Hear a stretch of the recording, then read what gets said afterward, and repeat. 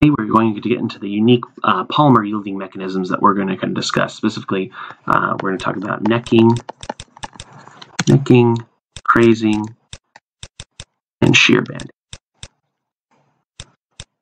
So again, yielding, once you've exceeded that yield stress, again, the sample permanently deformed, non-recoverable deformation, permanent deformation. So kind of similar nature, again, to metallic materials. So movement and dislocations.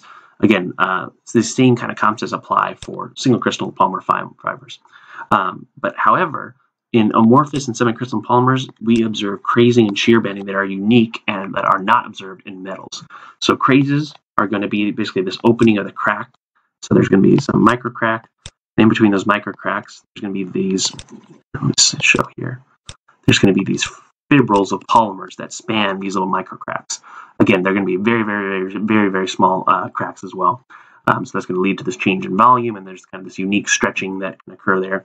There's also shear bending in those cracks. So if you have I have material here, the crazing, the cracks will kind of form again to that plane. That's essentially where your shear stress is maximized. So this is at an angle of 0. You'll also see this idea of shear banding. That can occur in some polymeric materials, which is where maximum shear stresses will occur. So I know that that angle is 45 degrees for, again, if I'm under this uniaxial tensile test state.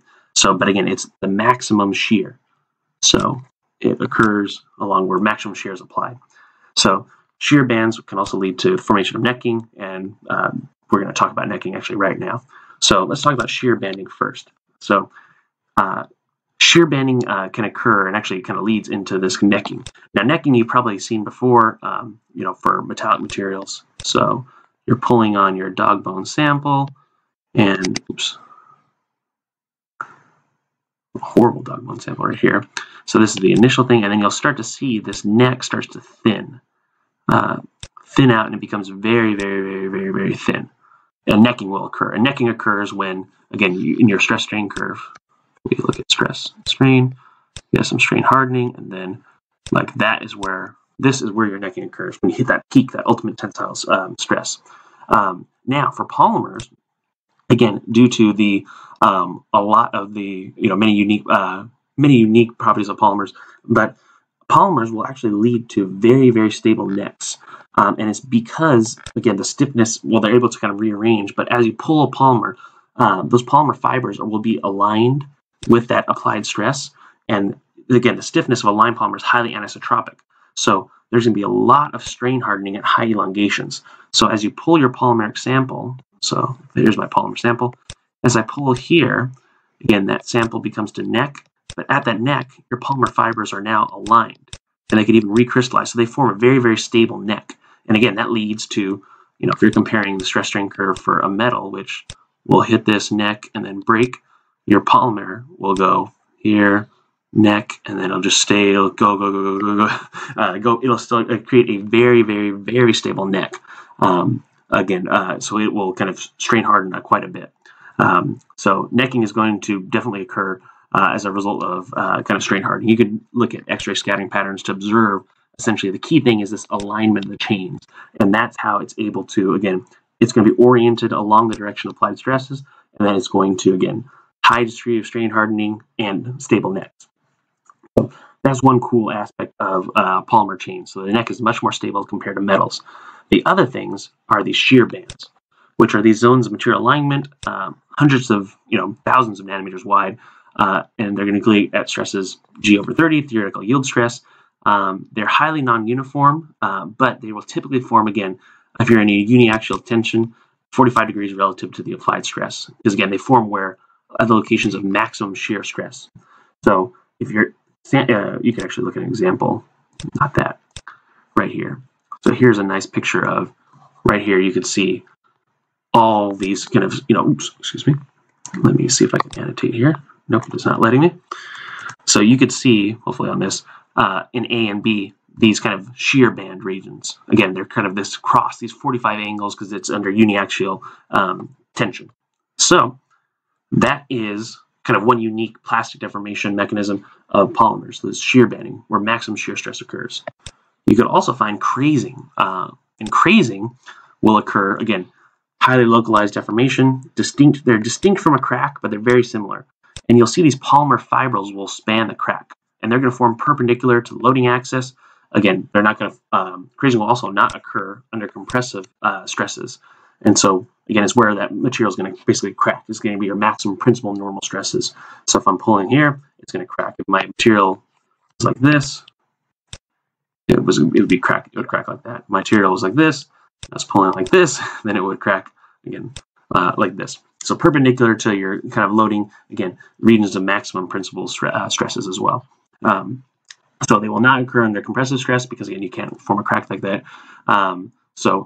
But again, you'll see the cool thing is, again, tension only, but you'll see these fibrils. They're much smaller too. They're like 20 to 50 angstrom, and you'll see these fibrils start to span the crack. So actually, we'll look at it right here. So you could see much smaller length scales, but you could see these fibrils. I wish I could annotate on this. Actually, let me see if I could edit. Yes, let me enable my editing. So here you could see this angle, which is 45 degrees. Again, assuming that we're loading in this direction right here. This direction. And here you can see those fibrils, right? So you can see very, very small, 20 to 50 angstroms. And they span essentially that crack. And you can kind of see the same idea here. So those fibrils span the crack, they actually stabilize it again. And they're not typical of cracks are like micro cracks. So they'll span and connect the faces. So metals can't do this, again, because no long chains of microstructure, they can't form essentially these fibrils or these tendrils. You'll see that usually 50% of the void is going to be filled with fibrils, typically. So you'll see kind of this light scattering effect, and actually you could visually see crazes occur in your material. So again, we could see this when we would do our in-person lab. You could actually see the crazes form. And there's some really cool kind of surface free energy kind of idea. So if you remember back to your kind of fracture and fatigue, it was this kind of combination of elastic strain energy and then, again, creating surfaces. So the fibrils kind of reduce that free energy of creating new surfaces. So it has some, basically it's going to be more favorable. But at some point, then again, you're stretching the fibrils. It'll be more favorable for the fibrils to break off to exist independently to, again, minimize that, that surface area, or to minimize the elastic strain energy in that material. So very, very cool. As usual, a very interesting free energy problem. So that's kind of the idea. And actually, you can see maximum stretching is going to be the length between entanglements, just like we've kind of talked about previously, that it can be fixed. So again, entanglement, molecular weight divided by the molecular weight of the monomer. So all the way back, everything's connected in this course. So when you're kind of reach those permanent entanglements, the entanglement molecular weight from your polymer melt.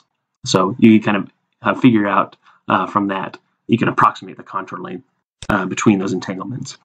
So those are the kind of the unique, again, so crazes will form perpendicular to your loading direction. Shear bands, again, maximum shear stresses, maximum shear stress states, they'll form, again, if it's this uniaxial loading, 45 degrees, but again, they will form at your maximum shear stress state. So expect an example problem like that, or a problem like that on an exam.